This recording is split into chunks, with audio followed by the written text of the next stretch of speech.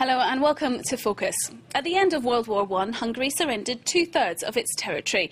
As a result, 500,000 Hungarians now live in southern Slovakia, with large populations also living in nearby Romania and Serbia.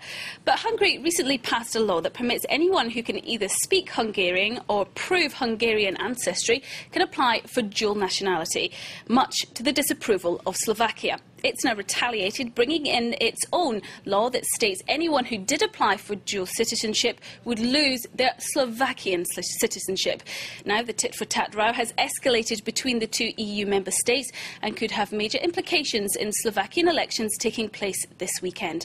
Well, our correspondent Ian Willoughby is standing by in Prague. Ian, how has this row manifested itself so far?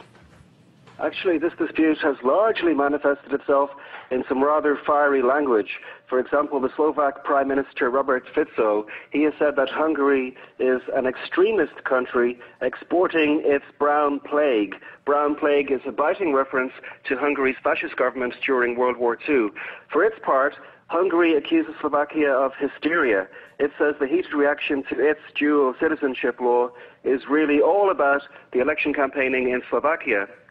But Budapest could also be seen to be stoking this controversy. Recently, the Hungarians declared June 4th their National Unity Day. Now, June 4th is the anniversary of the signing of the Treaty of Trianon in 1920, after World War I. Under that treaty, Hungary lost over 2/3 of its territory, including to what is today Slovakia. And the law making that day a holiday speaks of a united Hungarian nation, and that is exactly the kind of language that inflames the Slovaks. And Ian, very quickly, if you can, how could this row affect the elections this weekend? Well, the diplomatic storm has kind of given fuel to some Slovak parties who've been exploiting the situation, like Prime Minister Fico and his party Smer. Another party in the coalition government, the far-right and xenophobic Slovak National Party, have also been making hay with the situation. Their leader, Jan Slota, is a notorious firebrand, and he's well known for baiting Hungarians. He's been making other statements recently about the Hungarians. And it could benefit his party and help them reach a 5% threshold to enter Parliament. All right, thank you very much indeed. Ian Willoughby reporting there from Prague. Well, our correspondents have been to Slovakia to bring us this report. It's been 90 years since the breakup of the Austro-Hungarian Empire. The anniversary is a chance for the Slovak National Party, or SNS, to rally its troops ahead of elections. Komárno is one of the rare cities in Slovakia where ethnic Hungarians are the majority. Elsewhere, they make up just 10% of the population. The Hungarian authorities want to revise the Treaty of Trianon and consider us as foreigners on this land. But Slovak people have been here for 1,500 years, when Hungarians were still riding lousy horses in Central Asia. The xenophobic party's been in Slovakia's ruling coalition for 4 years and has been tainted by a string of corruption scandals. For leader Jan Slota, playing the Hungarian card is an effective way to regain ground in the opinion polls. I'm here to defend the Slovak nation, and Brussels should help to protect us against Hungarian expansionism. On the border with Hungary, the SNS has unveiled a monument commemorating the Treaty of Trianon, which officially ended the Austro-Hungarian Empire. For Komárno's Hungarians, it's a provocation. The problem isn't the Hungarian minority, it's the Slovak far-right who play on people's fears. All this is happening because of the elections. I'm sure we can live in peace here. Across the border in Hungary, the parliament has just adopted a law offering ethnic Hungarians abroad the chance to get Hungarian citizenship. Slovak MPs have been quick to strike back. They've passed a bill under which any citizen applying for a Hungarian passport loses their Slovak citizenship. Veronica is an ethnic Hungarian student in Bratislava. She says the problem is, to some extent, artificially created by politicians. I have no intention of applying for Hungarian citizenship, and I don't know anybody who would. There's no reason to. Both countries are in the EU. Veronica has considered voting for the Most Hid, the first ever multi-ethnic party in the history of Slovakia and all of Central Europe. But the tense atmosphere in recent weeks has made life difficult for its leaders, who preach reconciliation. The ethnic question and all the traumas, prejudices and historical myths surrounding Slovak-Hungarian relations are topics that are very hard to debate rationally. And extremism on one side feeds that on the other. The results of the Slovak elections on Saturday and how the far right do in them will be important for future relations with neighbouring Hungary.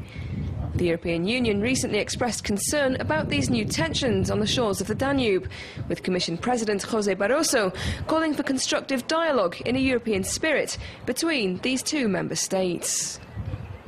Well, Jacques Rupnik, Research Director at Sciences Po University here in Paris, joins me in the studio for today's discussion. Welcome to France 24. This issue dates back 90 years. Why haven't Slovakia and Hungary moved on from it? Well, they have, of course, but politics is about using available ideologies. Nationalism is the one both Hungarian and Slovak politicians consider the most readily available for mobilization. We have seen recently Hungarian elections where the right-wing won, an extreme right-wing Jobbik party got 17%. These are parties that basically claim that Hungarians living in neighboring countries should have a privileged relationship with Hungary.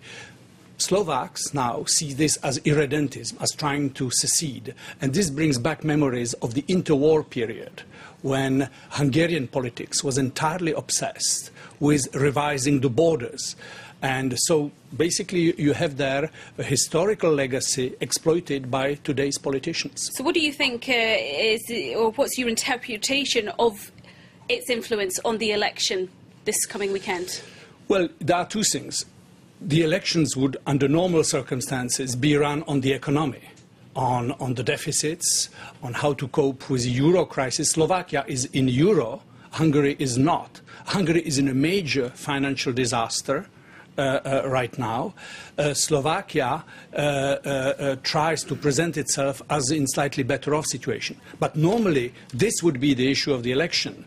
On this issue, the current government may not do so well.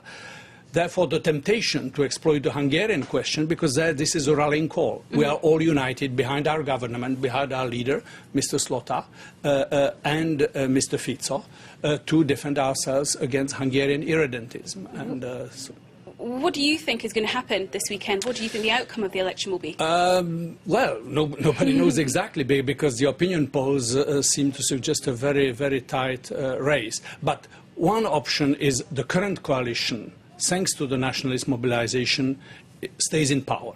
And so this is Mr. Fico's sort of left party together with two nationalist extremist parties.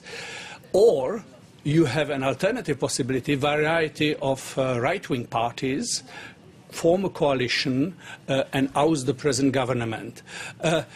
That may be different in terms of economic policy. In terms of relationship with Hungary, I doubt it would make much change, because their rhetoric in the campaign is just as tough against Hungarians as it is on the left, on the part of the government. We only have 20 seconds left. What do you think is going to happen next? Hungary takes over the EU presidency very soon. I think the EU presidency should have a sort of sobering effect on both. I mean, it would lead Hungarians to suddenly say, well, we cannot start a row with Slovakia or with other of our neighbours at the moment when we're taking over EU. We're supposed, as chairman of the EU, to be the one who is the consensus builder. Let's start with building consensus with our neighbours. OK. Mr. Rupnik, thank you very much indeed for joining us for this edition of Focus. Unfortunately, that's all we have time for. Do join us again next time. Bye-bye.